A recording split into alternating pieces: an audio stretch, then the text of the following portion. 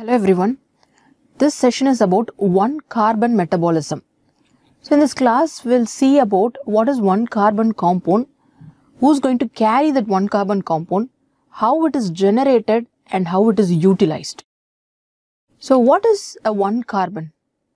This 1-carbon compounds, they're going to give all this 1-carbon to a storage place. We call that as a 1-carbon pool, from which all these carbon groups are utilized for various metabolism to synthesize different compounds.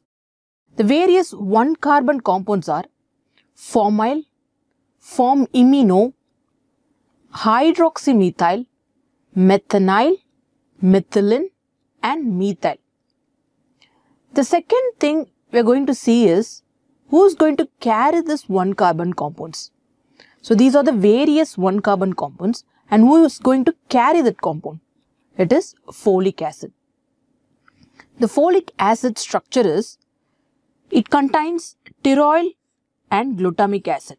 So folic acid is a tyrrol glutamate. But only the activated folic acid is going to carry the 1-carbon groups.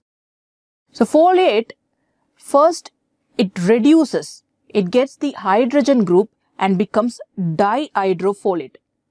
Then, further reduction by dihydrofolate reductase, it will become tetrahydrofolate. We call it as THF. This is the active folic acid which is going to carry the 1-carbon groups. Now we'll see the tetrahydrofolic acid structure.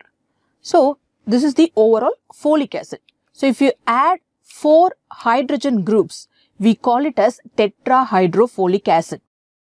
Only the N5 and N10 are the structures which helps in N5 and N10 of the tetrahydrofolic acid structure, which helps in carrying the methyl groups. Okay, otherwise the 1-carbon groups.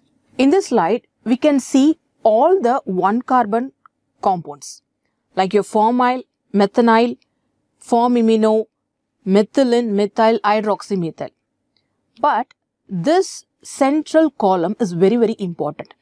Why? Because all the 1-carbon compounds are pointing to the direction of the formation of methyl tetrahydrofolic acid, which is more reduced form, because this reduction is irreversible. Okay.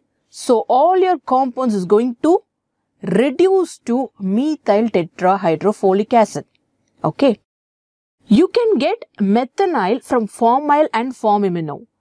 Likewise, methylene tetrahydrofolic acid is formed from hydroxymethyl tetrahydrofolic acid.